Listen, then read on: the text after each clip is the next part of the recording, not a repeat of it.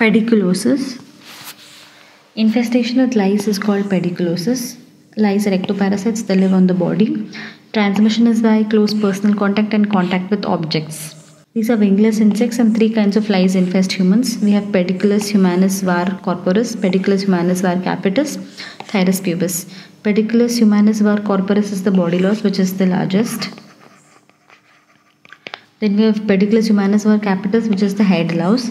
Thyris pubis or pubic or the crab louse is the smallest louse. They cause lice infestation or pediculosis.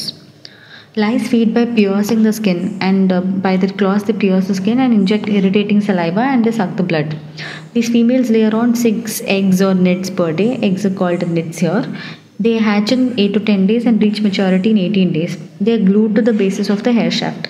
Incubation period of pediculosis is around 30 days before it fully infects. This is the nit or the egg of the head louse. Pediculosis capitis is the head louse infestation. It is the most commonly seen in children, and girls are most affected here with long hair. Itching and secondary pyoderma can be the presenting features. Retroauricular area mostly, and the occipital region is involved. These ova which are very close to the scalp are viable. Distal hair shaft will contain empty egg cases. Nits and casts need to be differentiated. Casts are nothing but they are the remnants of the inner root sheath that encircle the hair. The casts basically can be moved across the hair shaft, whereas nits are fixed to the hair shaft. That's how we differentiate. They can be moved across, whereas these are fixed. So this is the pediculosis capitis picture. Pediculosis corporis is also called as vagabond's disease, which is the disease of the unclean. Body lice here live and lay nits on the seams of the clothing and comes to the skin surface only to feed. So they will infect the skin only to come and feed on the skin surface. Pruritus leads to scratching, copper-colored macules, wheals, lichenification, and secondary infection.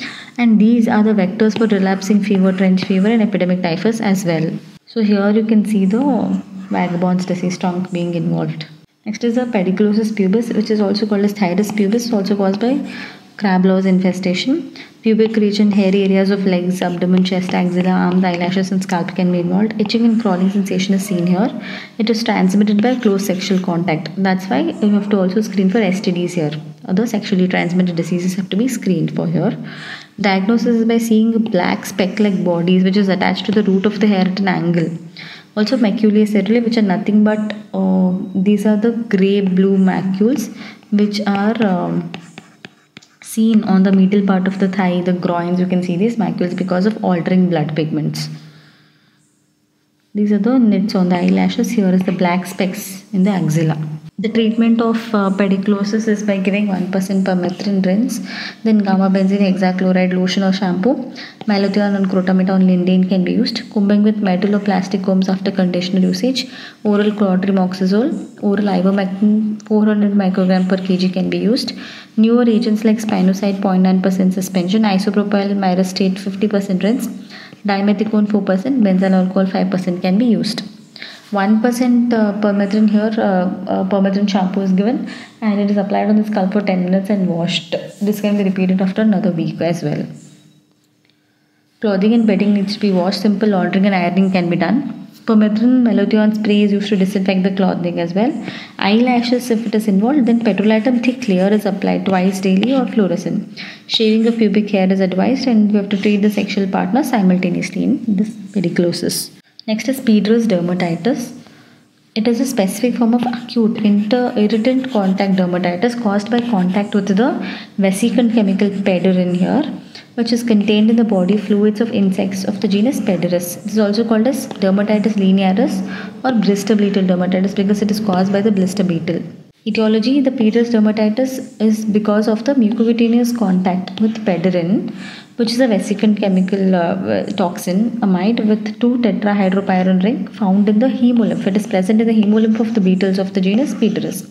So the hemolymph contains pedirin and that causes this reaction here. Production of pedirin relies on the activities of the endosymbiotic relationship within the Pediculosis. So there's pseudomonas relationship within the Pediculosis. Adult females, they produce the pedirin, whereas males and larvae just store the pedirin, they do not produce it. Clinical features: pedirin is highly toxic and more potent than even cobra venom.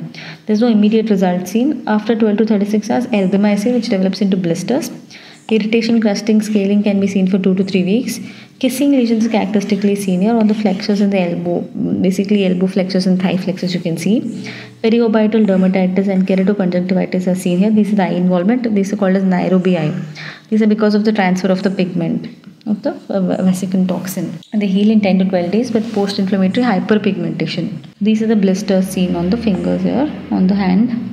This is also the eczematous reaction because of pediatric dermatitis. Again here on the arm. And this is the classical kissing lesion seen in the flexors of the elbow joint.